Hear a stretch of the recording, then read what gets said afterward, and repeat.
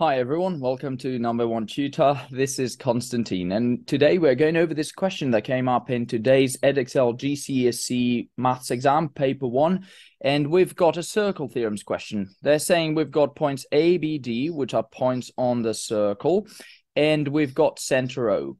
CD, so this line down here, is the tangent to the circle at D. Now, we are asked to find the size of angle ADC.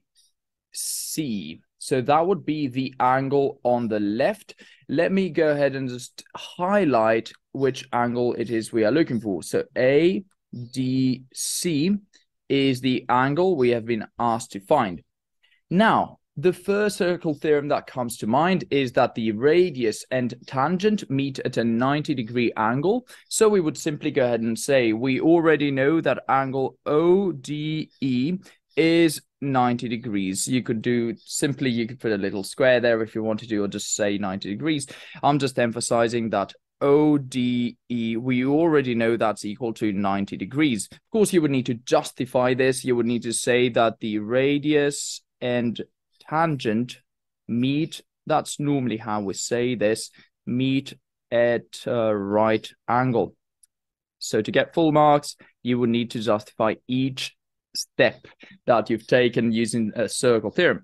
Then we move on to the other bits of information we have. One bit of information we have here is that we've got this segment, or if you like, what I'm highlighting at the moment is an arc, but the circle theorem we're going to use is that when you have the angle at the center right here, so that would be BOD, and you've got another angle, BAD, so this bad angle on the left, then because these are in the same segment, they have a special relationship. And what is it? It's that the angle at the center is twice the angle on the circumference. So in reality, we have that the angle BAD is going to be equal to half of the angle BOD.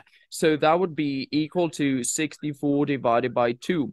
That gives us that BAD is equal to 32 degrees. So what was the circle theorem we used? Because we need to justify. We have a circle theorem, which is that the angle at the center is twice the angle on the circumference. This is a simplified way of using this theorem, or writing down this theorem if you like, but it will serve our purposes just fine. So we know this angle is 32 degrees. We've already made quite a bit of progress. Now, if we look at this triangle on the left, AB something. Now, let's call that something so we actually have a way of talking about this. Okay, that's easier now. So we've got triangle ABK. We already know two of the angles, so we should be able to find the remaining one. So if you look at the triangle ABK, we have 32. If we add 51 to that, we get 83 degrees. Now, if we take that away from 180, we've got 180 minus 83. That will give us 90. Excuse me, that will give us 97 degrees. So we know that the angle AKB is going to be 97. AKB is 97. We need to make sure that we justify this. We could say that angles in a triangle add up to 180, or slightly more lazy, angles in a triangle sum to 180. I used one word less. Okay, so now we know that angle right there is 97. So AKB is 97. I'm going to indicate that with this arrow. Now, if we finally finished working on this triangle, we can move on to the triangle on the right. Notice we have this angle right here, OKD. This angle is in fact equal to the angle AKB because they are vertically opposite, so opposite this vertex. So that means that this angle, I'm going to draw an arrow here, we've got OKD. This must be equal to 97 because angles OKD and AKB, the one on the left, these are vertically opposite, and we know that vertically opposite angles are equal. We just want to make sure that we've written this down. So they are equal. Now we have two angles in this triangle, so we can go ahead and add these up and see what they give us, because we know angles in a triangle add up to 180 degrees. So we are looking at the triangle OKD now. So OKD, what's happening in this triangle? We've got the angle KOD, which is 64 degrees. We've got the angle which is found, which is OKD, which is 97 degrees. And if we add these up, what do we get? 97 plus 4 will give us 101, plus another 60 gives us 161 degrees. So if we take that away from 180 degrees, we get 19 degrees. So we just found the remaining angle right here.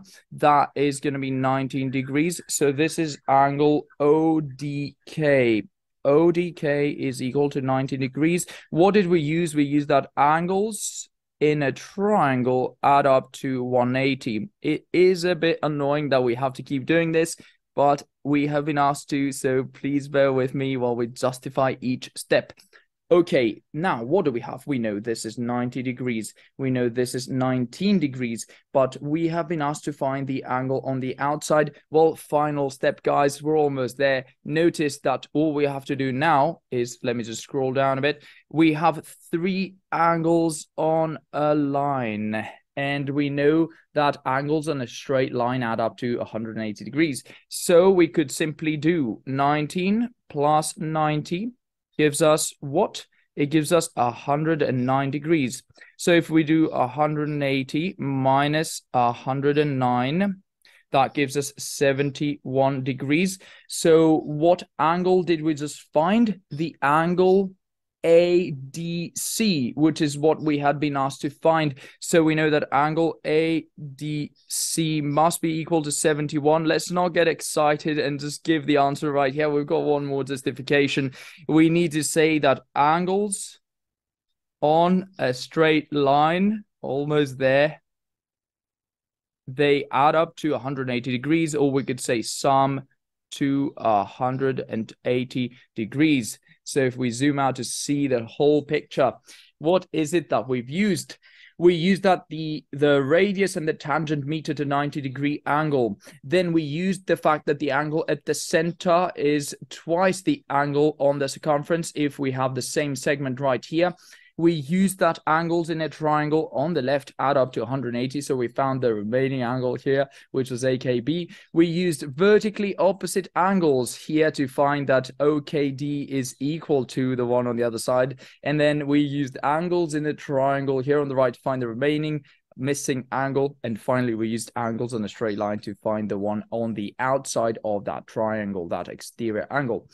So let me know in the comments below if you enjoyed this explanation, if you did get this right in your exams today, and if you found it tricky compared with other questions that came up in past papers of previous years. Now, all the best with the rest of your exams. Good luck, guys, and see you on the next one.